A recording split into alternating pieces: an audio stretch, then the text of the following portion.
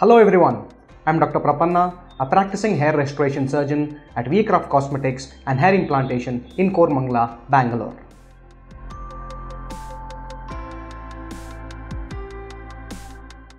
There is a realistic number of hairs that we can place per square centimeter. Instead of thinking on the numbers, you can think about the area that needs to be covered. Most patients who come in advanced stages of male pattern hair loss would want their entire head covered, starting from the frontal hairline up to the crown area.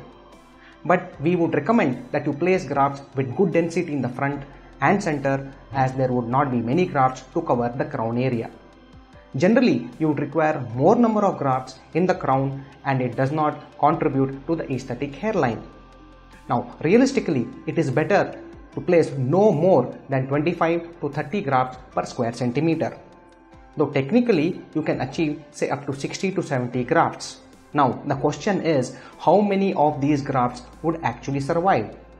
We need to understand that placement of grafts is not the challenge, but it is the health of the tissue that matters during placement of these grafts.